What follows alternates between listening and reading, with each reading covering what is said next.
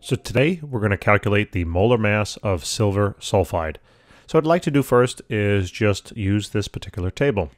Bam. So the first thing I need to do is fill in the elements that I see in my formula. So I see silver, so I'm going to write down silver. I also see sulfur, so I'm going to write down sulfur. The next thing is I need to know the number of atoms of each particular element in this compound. That's where the subscripts come into play. So this 2 down here tells me that I have 2 silvers. So I'm going to write 2 in here. And then there is an invisible 1 at the bottom of sulfur, so I know I have 1 sulfur.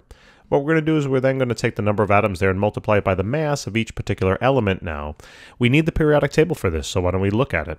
So here's the periodic table over here, and it looks like silver is about 107.87. Now, if you're doing this in molar mass, those units down there are going to be in grams per mole. If this is molecular mass, then it will be in AMU, aka atomic mass unit.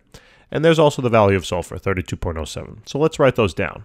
So we got 107, 107.87, and then we had 32.07. Now all you have to do is multiply these rows on across. So when we do that, we come up with an answer here of about 215.74.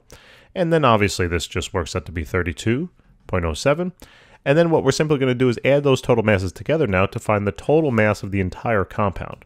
So when we add those values together, we're going to get about 247.81.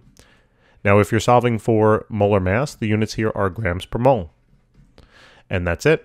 Guys, thanks so very much for tuning in. I hope this helps. Please help us out by subscribing, and I'll see you soon. Take care.